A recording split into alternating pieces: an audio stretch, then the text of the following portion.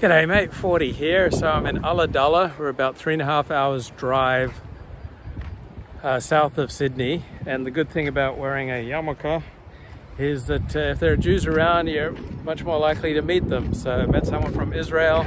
So we're celebrating Chanukah here in Ulladulla.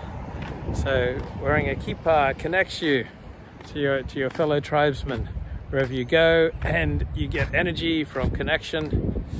You get an ethic and you bond, and being part of a tribe is pretty grand. So I just went swimming at Lobster Jack Cove, and there's a seal around here, and there are signs up, don't bother the seal. So Chabad does a lot of outreach, like they have outback rabbis who come through here. But there's no synagogue within, I don't know, 100 miles of here.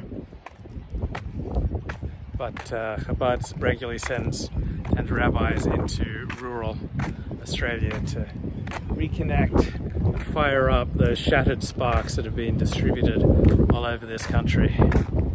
My God, is this beautiful or what?